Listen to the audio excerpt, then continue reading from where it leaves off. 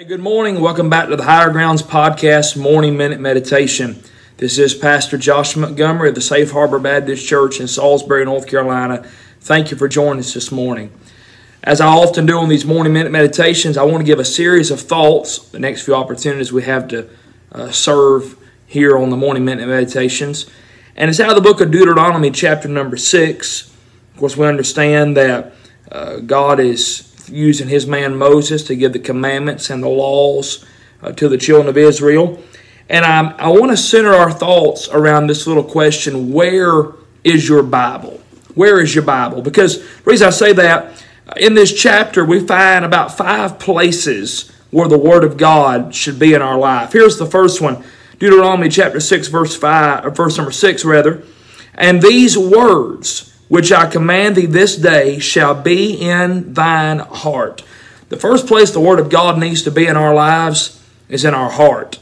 I'll say this, first of all, because of the problem with our heart. The Bible said in Jeremiah 17:9, the heart is deceitful above all and desperately wicked, and who can know it? You can't follow your heart. You can't trust your heart. You can only trust the Word of God. The problem within the potential of the heart.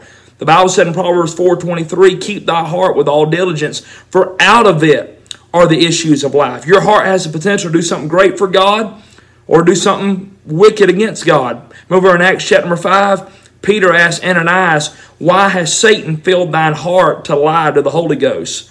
The production of the heart. Luke chapter number 6 teaches us that out of the abundance of the heart, the mouth speaketh. So whatever is in your heart is going to come out of your mouth. That's why it's important to have the Word of God in your heart.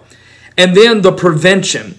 Psalm 119 verse 11, thy word have I hid in my heart that I might not sin against thee. Can I encourage you today, friend? The first place the Bible needs to be in your life, it needs to be in your heart. Put it in your heart because of the problem of your heart. It's wicked. Because of the potential of it. It can be used for God's glory or it can be used for Satan's gain. The production of the heart, out of the abundance of the heart, the mouth speaketh. And because of the prevention, thy word have I hid in my heart that I might not sin against thee. Is the Word of God in your heart today? If not, it needs to be.